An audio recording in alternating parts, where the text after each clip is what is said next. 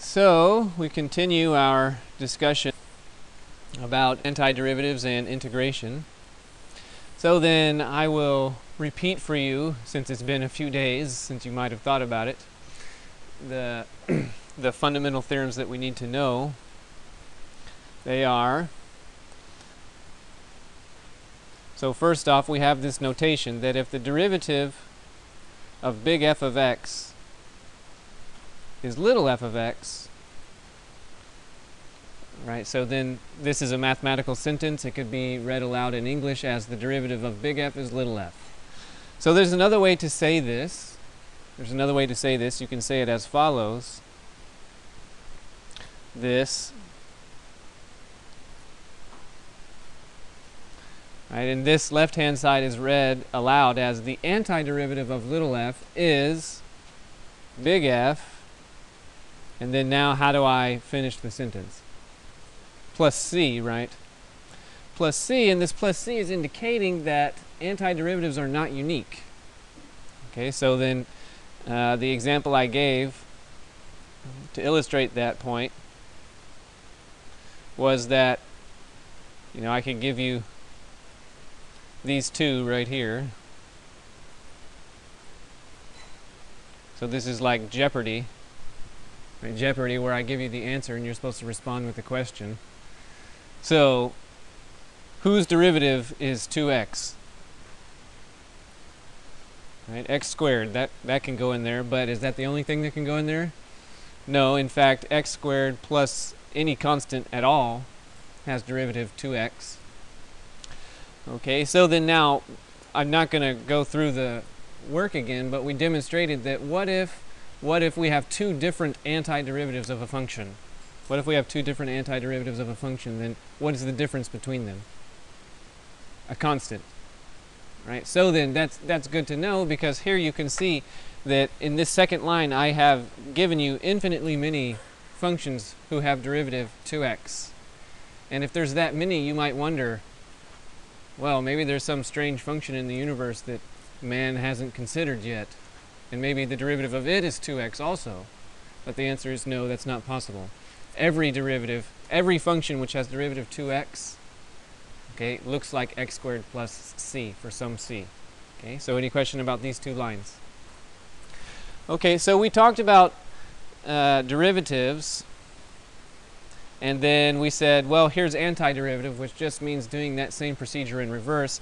And then we momentarily waited for a little bit. We waited and said, now we're going to talk about this other thing, where I said, okay, here is a function between a and b.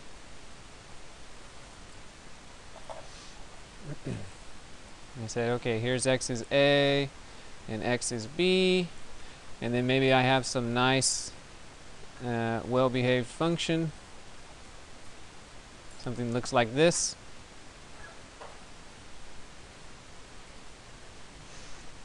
Okay, so then now that's a shape, right? The thing I've shaded in is a shape. Okay, it doesn't have a name. That's not a named shape like a circle or a rectangle or any of the other shapes that you learned in classes before this one. It's not one of those. But nevertheless, we all sort of look at that and agree that it's a shape, it has an area. Right, so then you know the areas, or you're supposed to have learned the formulas for areas of other functions, of other shapes, I mean to say. So this one ought to have a formula too, right? If all the other ones have formulas, this one should have a formula. Right? So if this is the function f of x, then the formula for the area of this shape is written in this way.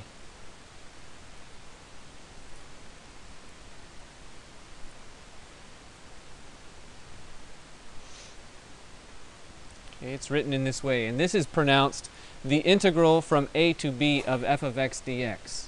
Right? This, when it's evaluated, gives you the area indicated. So now, one thing that we touched on Friday, but since that was a week ago and it was immediately preceding the break, I want to make sure that this thing is really lodged in your mind strongly. Notice how close these two things appear. Right? Don't these appear really similar to each other? Okay, just visually, what is the difference between them? The A and the B, right? So, you know, it's not like we just sort of lost creativity and said, well, we're just going to make it look just like that other one, but for no reason, right? No, there's a significant reason why these things look so similar to each other. So then now, if you recall, we computed one of these, right, in the old-fashioned way, I guess you might say. We computed a sum, right, and then we used the summation formulas, and it was really boring, right, and it was really tedious, and we did it the long way, right? So do you remember that? I hope it hasn't been evacuated from your brain entirely. So then the reason for the similarity between these two notations is the fundamental theorem of calculus. Right? The fundamental theorem of calculus says the following. It says, 1, if little f of x is continuous on the closed and bounded interval a to b. Okay, so first off, what that means, so this is like a sort of, for a mathematician, a weak version of the fundamental theorem of calculus because it requires it's requiring continuity. Generally speaking, it's not actually necessary, strictly speaking. So if a function is continuous, then what does that mean? It means you can compute this integral. It means that you can compute the area of that shape. Okay, that's what that requirement is saying. So if it's continuous, then you can compute the integral from a to b of f of x dx.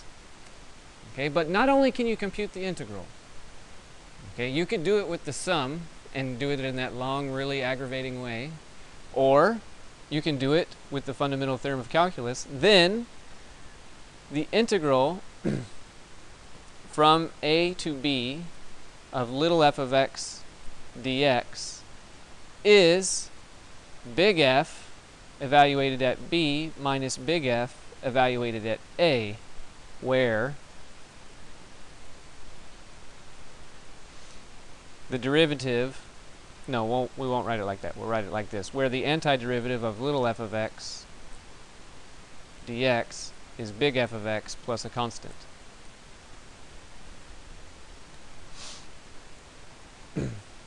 Okay, so the fundamental theorem of calculus is telling you the connection, right? First off, in this course, we studied derivative, right, which is a function that gives you the slopes of tangent lines to a graph. Okay, so we studied derivative, and then we did that for some time, and then we said, well, we're going to consider doing this procedure in reverse, and we're going to call that reversing procedure antiderivative. Okay, then we looked at that for a little bit, and then suddenly we jumped away to this other problem of computing areas, and we did all of those summations. Okay, but it wasn't just because someone shuffled the contents of the book. It's because the fundamental theorem of calculus was coming. It's telling you the connection between derivative, antiderivative, and integration. Okay, so then the last thing I want to say before we start moving away from this and getting to more antiderivative techniques is this, is that this thing right here, this thing, is called an integral. And this thing right here is called an antiderivative. So a lot of authors, and even I would say instructors, are sort of confused about which one is which. Right? So then, and this is because historically these things, integrals and antiderivatives, were developed simultaneously by several different people, and you have all different words from all different languages which mean these things. So then, in some cases, this will be called a definite integral.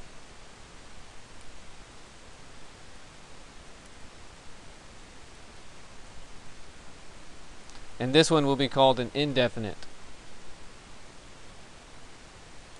integral. But I would say that really that is just about an abuse of notation. I would say that the proper thing, or abuse of language, the proper thing is to call this one an integral, and the proper thing is to call this one an antiderivative. And the fundamental theorem of calculus is telling you the connection between the integral and the antiderivative. Okay, so any questions about this thing? Okay, so then let's do a quick one of those just to make sure we remember the computation. So for example, let's compute this. The integral from 1 to 4 of, how about,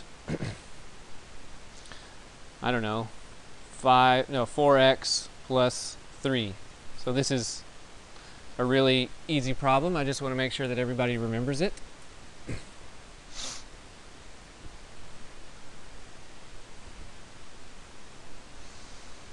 Okay, so you start out by computing the antiderivative. So what is the antiderivative of 4x plus 3?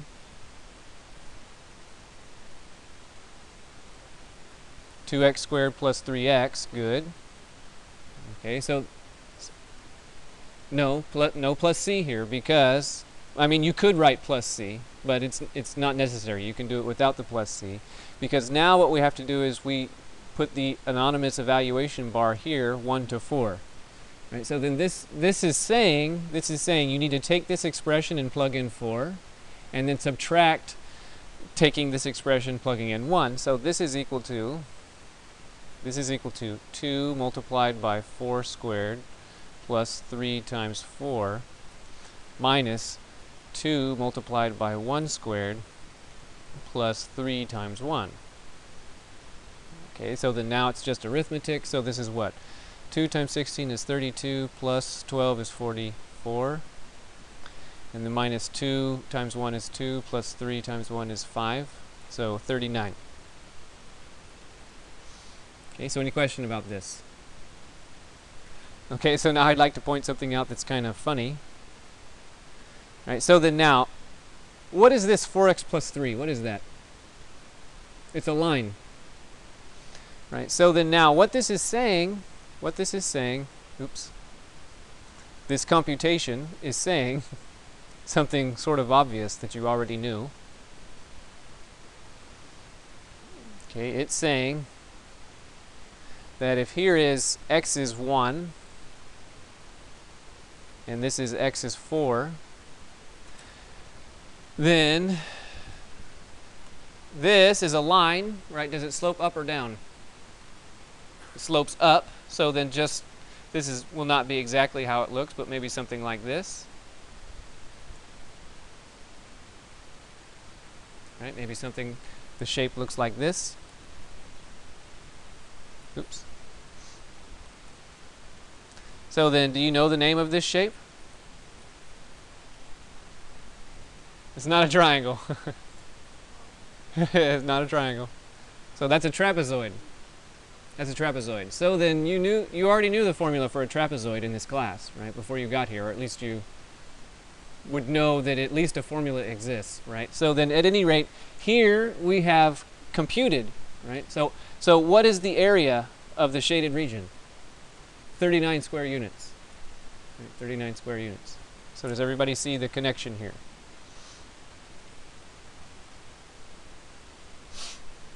Okay, good. So then, now, what the book called the fundamental theorem of calculus, that's not usually what a mathematician calls the fundamental theorem of calculus. The fundamental theorem of calculus is usually this next theorem that I'm going to write down. It is, what it tells you is it tells you in the strongest way possible the connection between the derivative, the antiderivative, and the integral, because they're all written simultaneously. It is that the derivative with respect to x of the integral from a to x of f of t dt is what? Who remembers? F of x. So let me ask you a question. What if you give me a number? Let's call that number a. No, not a, because a is written there. Let's call the number b. Okay. Now let's say that I do the following. I take your number b, I multiply it by 2, and then I divide by 2. What do I get? B. Right? I do b because even though I performed an action, right, multiplication by 2, I reversed that action also. So then it's just like doing nothing. Right? I get b back. So then now it is, you give me your favorite function, f. And then I'm going to perform an integral from a to x. And then I'm going to differentiate with respect to that x. And then what do I get back? F, evaluated at the x that we had decided on. So what this is telling you that this integration procedure from a to x is the inverse operation of the derivative procedure with respect to x. Okay, so this is like saying, okay, you give me the function f, I'll multiply by 2, and then divide by 2, and then I get the same thing back. Okay, so does everybody see what this is? So this one, according to a mathematician, is the fundamental theorem of calculus. Okay, so then let's do an example of what this would mean. A typical computation. So, for example, I could say that how about f of x is this nice function here. F of x is the integral from 1 to x of 1 over t dt. Okay, and I'm going to say, with the restriction for now, that x is greater than 1. Okay, that x is greater than 1. Okay, now before we get any further, I'd like for you to please draw what this is, what this is saying. This represents an area, right, from 1 to x, because I'm saying that x is greater than 1. And how about the SIGN of 1 over t between 1 and x? What is the SIGN of 1 over t? Positive. Okay, so I want you to draw the area that this is talking about. Okay.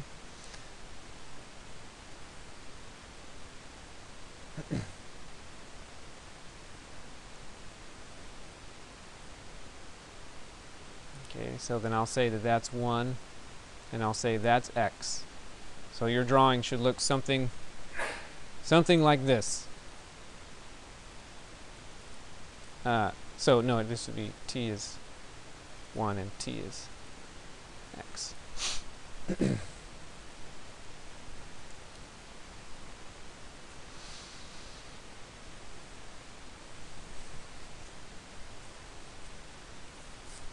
Okay, so what does 1 over t do? Right, to the right, it has an asymptote of y is 0.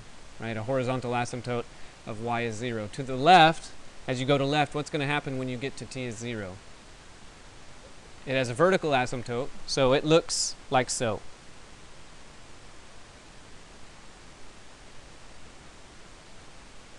Right, something like that. Okay, so then what is the area that is being talked about by this integral? Right, this area.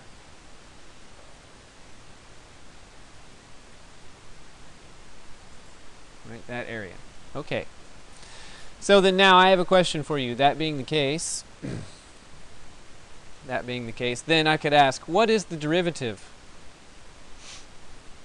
What is the derivative of f of x?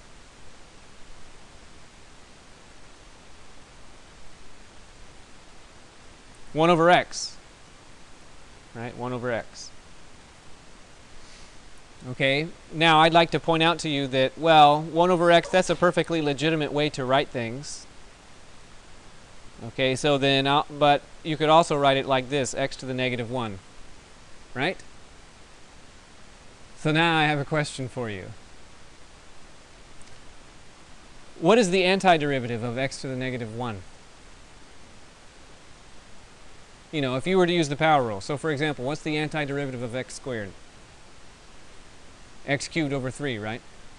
The antiderivative of x to the 10 is x to the 11 over 11. What's the antiderivative of x to the negative 1? X to the 0 over 0? No, that couldn't be it. Right, so then I want you to see here, this is a function that you know and love because you had to take a math course where you saw this before, but you just didn't see it written in this way.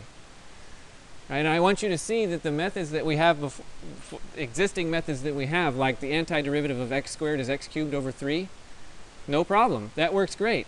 right? But remember, that's the power rule, and it works for every single value, every single power n, except when n is -1, except for this case, right? So this case is very important. Okay? So any question about this case, where I'm not going to go into it more fully here, but probably by the end of the week we will. Yeah, probably by Friday. Okay, so any question about it? I'm just trying to foreshadow it. Okay, one more and then we can move on to new things. Okay, so for example, what if I give you something more interesting like f of x is the integral from, say, I don't know, from x to x squared of something great like the sine of pi times t squared dt.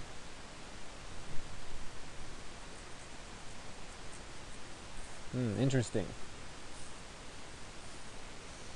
And so this one is,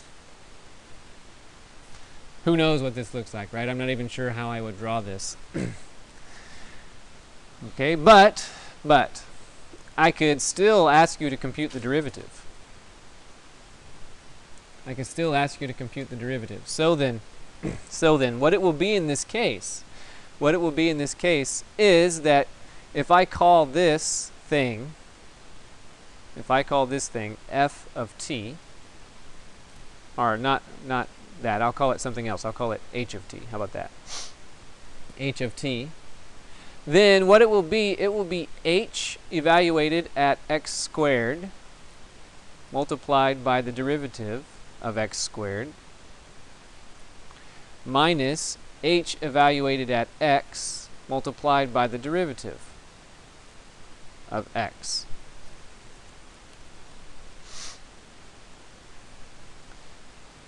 Okay, so then now the question is if this thing is called h, then what is h evaluated at x squared? Sine of pi what? X to the 4, right? Because x squared squared is x to the 4, and then multiplied by what? 2x, good, and then minus h evaluated at x, well, that will be sine of pi x squared multiplied by the derivative of x, which is 1, right? Multiplied by 1. Okay, so any question about this example? Okay, so I hope you're feeling brought back into the mood of calculus. Okay, so any questions about these things? Any questions about them before we move on to new things? Okay, so now we're going to do section 4.5, which is called integration by substitution.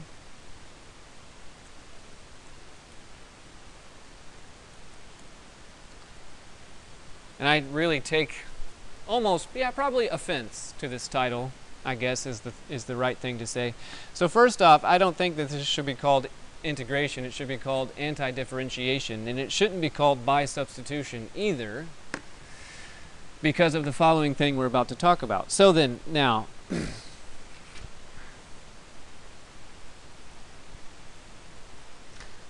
this right here, the derivative of, with respect to x, of f of u.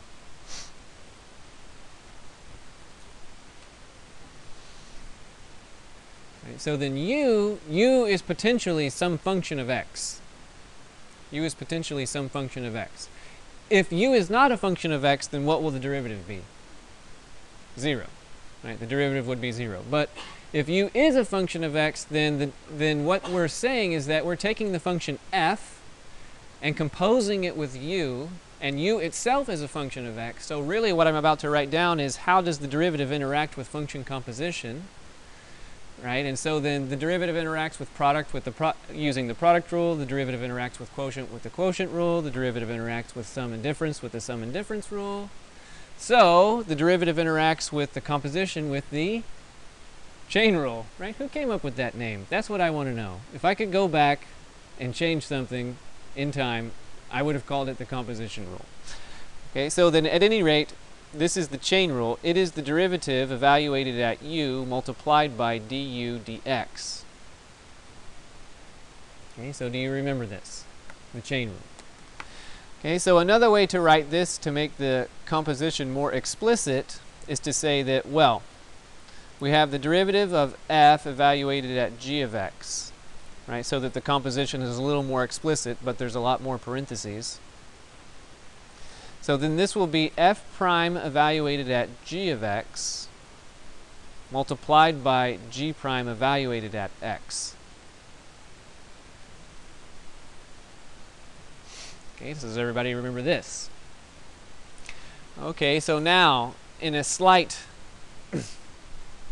strange use of notation, I'm going to say the following. I'm going to say that, well, understand that d dx, this is not a fraction, right? Not like 3/4, not something like this. And generally speaking, you can't treat it as such notationally, but in this case you can. And what you can say is that d of f of g of x is f prime of g of x, g prime of x, dx. Okay, wonderful. So now I'm going to do the integral operation on both sides. That is to say, the integral of df of g of x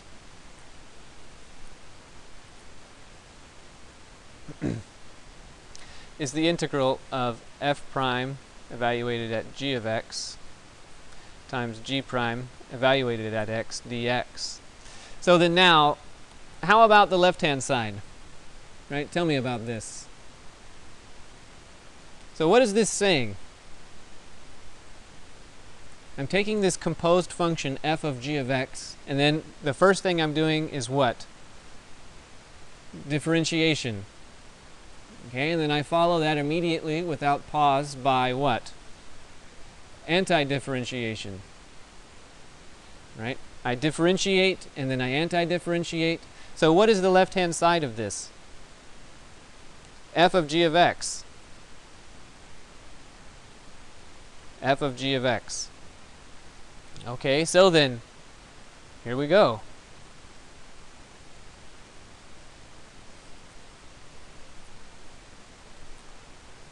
And this right here is not actually that helpful of a formula, but it is the fundamental thing that we're doing today. So what are we doing today? I can summarize it like this. You have a derivative rule called the chain rule, which tells you how the derivative interacts with the composition of functions. Okay, corresponding to every derivative rule, we have to have a anti-derivative unrule, right? So this is the undoing of the chain rule day. So we learned about the chain rule weeks ago. Now we need to figure out how to undo the chain rule. Okay, so what this is saying is that if you are computing an antiderivative or an integral, then if you can decompose what you are integrating, anti-differentiating, into two pieces, right, into the green piece and the red piece, like so, then it is f evaluated at g. That is the answer. Okay, and the reason why is you could do the following procedure, and this is the way it will go when we're actually doing computations. You could say it like this. We'll say, okay, I'll do it in blue here. U is equal to g of x. Okay, so if we say u is equal to g of x, then I can compute du dx. Du dx is g prime evaluated at x, so that I could solve for the differential part du and say that du is f prime of x dx. So now look, this part is the, excuse me, this should be a g. Y'all gotta catch me when I make a mistake, right?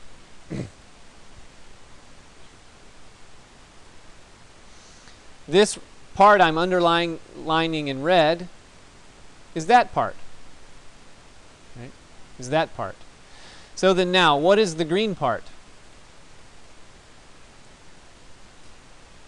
Can you see what the green part is? So, what did we say G was? We said G was U, right? So then what is the green part in terms of U? It is f prime evaluated at U, right? So that's the green part.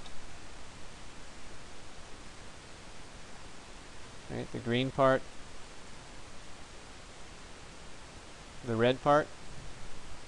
So then if you do that, notice what the right-hand side becomes. It becomes the antiderivative of f prime evaluated at U, right? Replacing g of x with u. And then what do I replace g prime of x dx with? With du. With du. So now, it's much easier to look at this rendering of it. This rendering of it. So then, now, if I take f and then compute its derivative, okay, and then immediately follow it up by antiderivative, then what do I get back? I get f back, right? If I take f, compute antiderivative, and then compute derivative and then antiderivative, I get f back. But the question is now where will f be evaluated? F will be evaluated where? At u. So the fact that these two things are the same. So first off, why are these two things that I'm connecting in pink, why are they the same thing? Yeah, because all I did was just say u is g of x. So this procedure right here, this saying that, okay, I'm going to call this piece u. U is the most common name. Okay, but you can call it anything you want. Okay, because of this procedure, you're substituting the name g of x for u. That's why this procedure is called substitution. Okay, that's why the author wants to call it substitution. I would say that that is obscuring the mechanics of what's actually happened almost criminally, right? Because what's really happening, we're not actually substituting. That's just how it's happening. What's truly happening is that we are reversing the action of the chain rule. Okay, so this should really be called the chain rule in reverse or something like that, or the chain rule inversion. Okay, so does everybody understand what we're doing today? Good, so let's do an example. Okay, so we're going to do it forwards and backwards. So then let's take some function. How about in step 1, I'll say that f of x is some nice function like 3x squared plus 5x plus 6 raised to the 7. Okay, so that's a function. I want to compute the derivative now. Okay, so then, how do you compute the derivative of this? With the chain rule, right? With the chain rule. This, right, I'm computing a derivative that looks like the derivative with respect to x of u to the 7. So the form, right, the pattern for this will be 7u to the 6. And then what? du dx, okay, according to the chain rule. So then this will be 7, 3x squared plus 5x plus 6 to the 6 multiplied by 6x plus 5.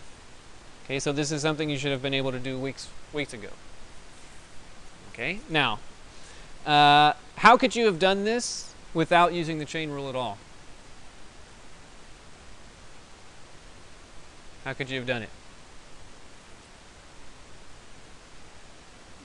You could have expanded it algebraically, right? You could have multiplied out, you could have, multiplied that thing by itself 7 times. And then you would have had a polynomial of order 14 or so. Don't do that, okay? Seriously, okay? But you could have, right? You could have. Okay, so now let me ask you a related question. And once I write the question down, you have to pretend that you cannot see the 2 lines above. Okay, so then please compute the antiderivative of 7 multiplied by 3x squared plus 5x plus 6 to the 6 multiplied by 6x plus 5 dx. Okay, now we have to pretend that we can't see the line above. Okay, but now you can see the line above just for my next question. What is the answer? Right? Do you see that what I'm saying is that there are two lines? I've asked you, I give you this line, and I want you to see that it is this line, right? This one right here. So does everybody see what the answer is? Now, imagine that you can't see it and have a look at this. Right? How would you go about computing the antiderivative? You know, right now, without this substitution procedure, you don't really have a means. You could multiply this all out. That would be awful. Okay, but you could do it. Okay, but instead what we're going to do is we're going to say this. We're going to say, okay, I see something that looks like 7u to the 6. Something that looks like 7u to the 6, so I'm going to just try a stab in the dark and say that u is 3x squared plus 5x plus 6. Okay, so if I try that, then the next thing I will need is to compute the derivative, du dx. So what is the derivative du dx? It is 6x plus 5. Okay, now, because, well, for one reason, this is a pretty easy problem, but now you should start feeling pretty good about things. Because, right, because of what? Here's this 6x plus 5. Did it show up? Yeah, it's right there. So things are starting to feel pretty good right about now. So then the next thing you can do is you can solve for the differential part and say that du is 6x plus 5 dx. Okay, so then now have a look at the antiderivative I'm asking you to compute. Can you change all of the names that have x, all of the things that have x in them, to things that only have u? Okay, so then the answer is yes, you should be able to do that now. Right, you can say that this is the same thing as the antiderivative of 7u to the 6 and then du. 7u to the 6 du. And then now we can use the antiderivative rules that we already know. So then this is 7 multiplied by u to the 7 over 7. And then what else? Plus c, right? You can't forget the plus c. Okay, now the 7 over 7, those cancel. So this is u to the 7 plus c. Okay, so is this the answer to the question? No, this is not the answer to the question. Why is this not the answer to the question? That's right. What symbol was the question phrased in terms of? Symbol x.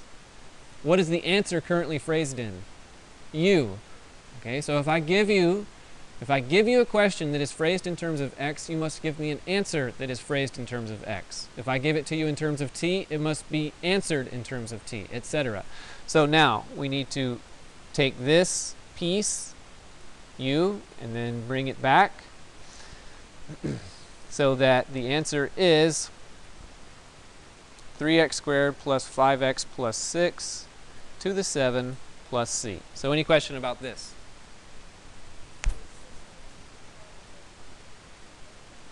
Yeah, it's a good question. So then this piece right here that I'm underlining in blue, or I'll box it in blue, this whole thing,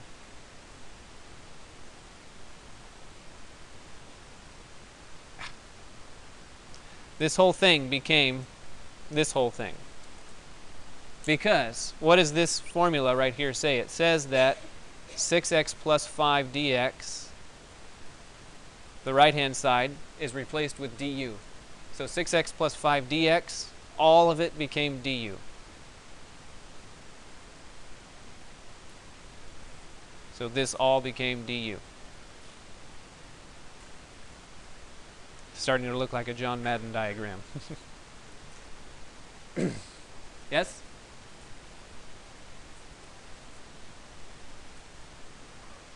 I don't understand your question.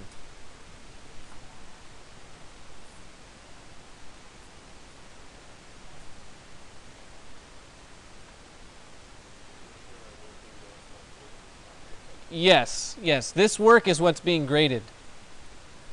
Right. This is what's so I guess that's really the answer that you want to hear is what is being graded. So a couple things are being graded. Did you get to this spot correctly? Right. That's part of what's being graded. Did you remember the plus C? Right. That's part of what's being graded. And finally, did you do this substitution procedure correctly? Okay. This is the important thing. Doing this procedure correctly. Okay. So any question about it? Okay, so now let's do an actually somewhat interesting version of this, right? This one was really boring because it was a polynomial and I wrote the answer within the first minute of, or even the first line, right? I wrote the answer to the question. Okay, so then let's do an actually interesting one. Okay, but not too interesting, right? We don't want to branch out too far. So how about the square root? I'll say, I'm going to leave some parentheses right here. Okay, then I'm going to say square root of something. Let's say, how about 3x squared plus 4x plus 8 dx. Okay, and then here I'm going to write 3x plus 2.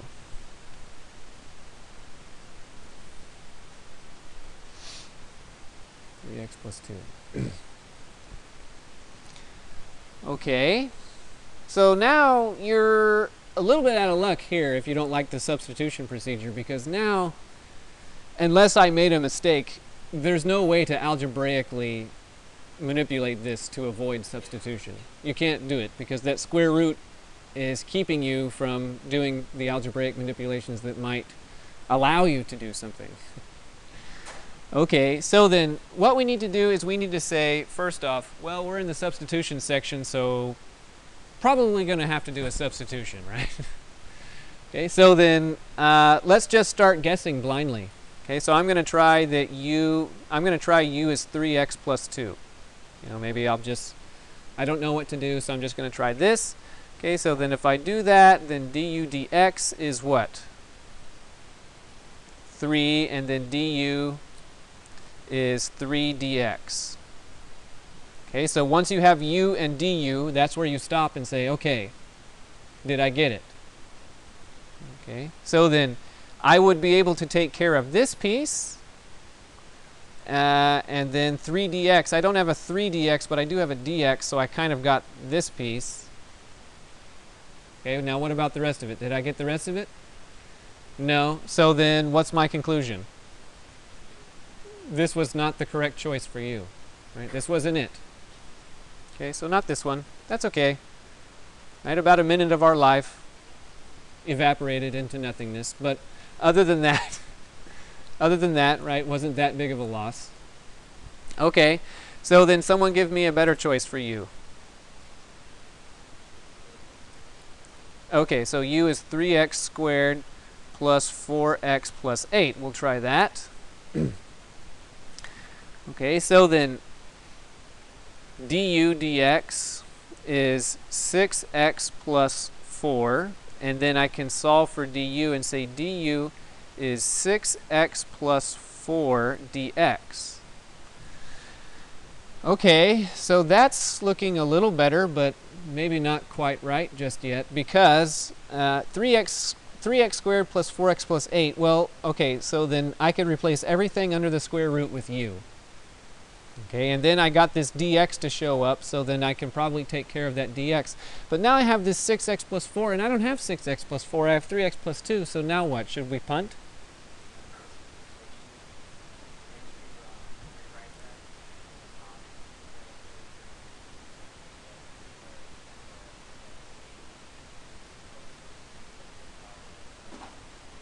Yeah, we're gonna do that in a minute, but not yet. So what he said is we should consider the square root to be fractional exponent 1/2, and we will do that, but now's not the time for it yet. Ah, right. So then I need 3x plus 2, but I have 6x plus 4. Right? Can you see that if I was to divide both sides of du by 2, then I would get 3x plus 2? Okay, so let's write that down. So then if I was to divide by 2, then I could say that du over 2 is equal to 3x plus 2 dx. So now things are starting to look really good, right? Because now this thing I've underlined in red, 3x plus 2 dx, right? I have 3x plus 2 dx there, and then this piece that I'll underline in pink, I guess, 3x squared plus 4x plus 8 is this. So then now can you see that everything in the antiderivative I gave you is in terms of x, but I can rewrite it all in terms of u now. Okay, so then I can rewrite it all in terms of u, and then after I do that all the way down here. So first off, before I do the substitution, I'm going to rewrite it like this just so it's as clear as I can possibly make it. So 3x squared plus 4x plus 8, 4x plus 8, 3x plus 2 dx. All I did was say that I'm switching the order of that multiplication. So then after the substitution, this becomes the antiderivative of the square root of u. And now what do I replace 3x plus 2 dx with? Du over 2. Du over 2. Well, that division by 2, I can just move that to the front as multiplication by half. So this is the antiderivative of the square root of u du. And now, at least according to my taste, I usually rewrite this as u to the 1/2 du. Because now that I have it written as a fractional exponent, 1/2, I can see I can use what rule now? The power rule. So then this is 1/2 multiplied by u to the 3/2, because that's 1/2 plus 1, divided by 3/2, and then plus a constant. Okay, so then if you don't like writing division by 3/2, you can write multiplication by 2/3. That's perfectly acceptable. But how about, let's say you did or didn't do that according to your taste. Would this be the correct answer? No, because it's phrased in terms of u, but your answer must be phrased in terms of x. So finally, the answer is, if you were to multiply that out, 1/3 multiplied by 3x squared plus 4x plus 8 to the 3/2 plus a constant. So any question about this one? Okay, so the purpose of this example, the main purpose of this example is to show you, okay, this playing around, this particular playing around right here. Yes?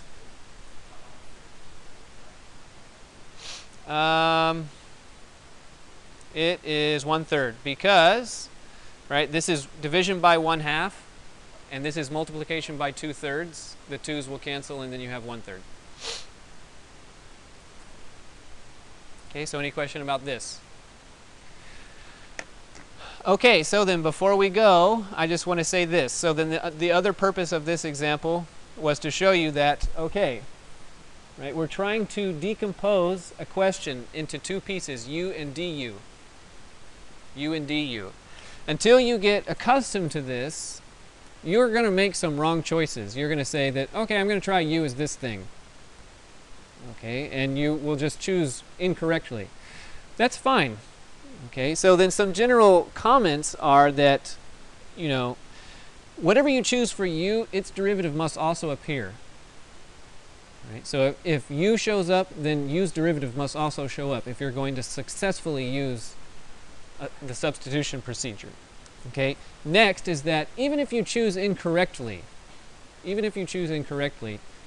it's at most 5-6 lines, okay, in 1 or 2 minutes of your life. Okay. The problem is that in my experience of teaching is that students, especially the students who are doing good in the class at this particular junction, especially the students who think that they're clever, okay, I'm talking to you. What happens is that I see students sit here and look at questions like this, substitution questions, and they try and sort of, I guess, do it all in the brain, right? All in the head without writing anything down. And I watch them stare at it and stare at it and stare at it and then turn in a blank response. Of course, a blank response gets a 0. So what I'm trying to encourage you to do is, if you don't know what to do, use the following assumption. that I gave you a question and it has an answer. So if you don't see what to do, if you haven't written anything down for 30 seconds, then just say U as anything and try it. And if it works, great. If it doesn't, 60 seconds gone. Try U as something else. Okay, don't sit there and look at it and do nothing and turn in a blank response. See you on Wednesday.